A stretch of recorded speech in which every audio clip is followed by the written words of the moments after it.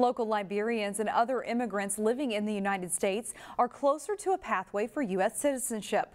Reporter Sonia Goen joins us now with more on the latest developments in Congress. Sonia? Shannon, last week, the American Dream and Promise Act passed out of the House Judiciary Committee. Several advocates with Brooklyn Park-based African Career Education and Resources Incorporated were in Washington pushing for the legislation. This is huge. What it means is that, finally we get to push through a bill that will provide full citizenship for people who are holders of DED.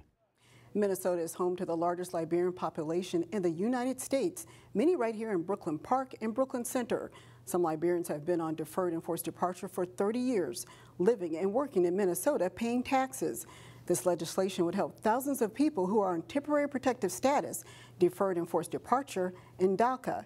The bill would provide certain protections and an option for people to seek legal permanent residency and a chance to earn citizenship.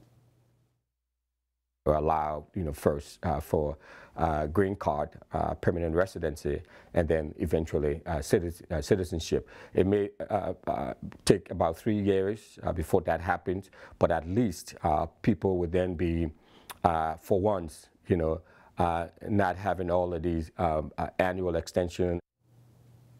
Now the full House is expected to vote on the bill sometimes next week.